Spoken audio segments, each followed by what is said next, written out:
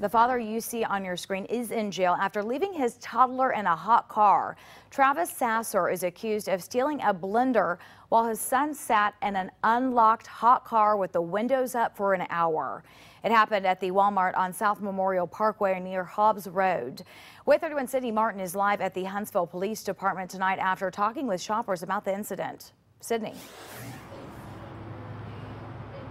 Najee, it was 88 degrees outside on Monday when Sasser's 2-year-old son sat in a car for an hour. Temperatures inside a car can raise 20 degrees in just 10 minutes, which means it easily could have felt like 108 degrees inside that car on Monday. It's just too hot for that, and it's not safe anyway to do that.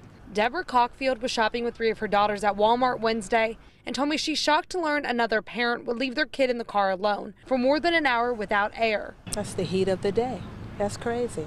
That's crazy.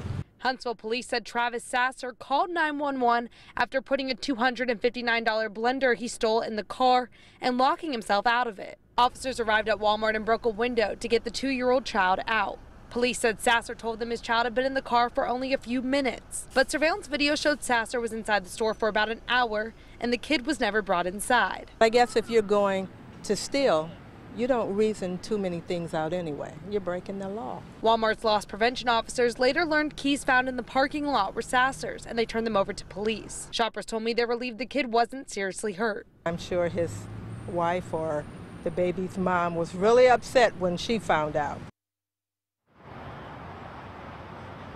Sasser's 2-year-old son was taken to Huntsville Hospital where he was checked out. Huntsville police told us he was released to family. Tonight, Sasser is still in the Madison County Jail. Live in Huntsville, Sydney Martin, WAY 31 News.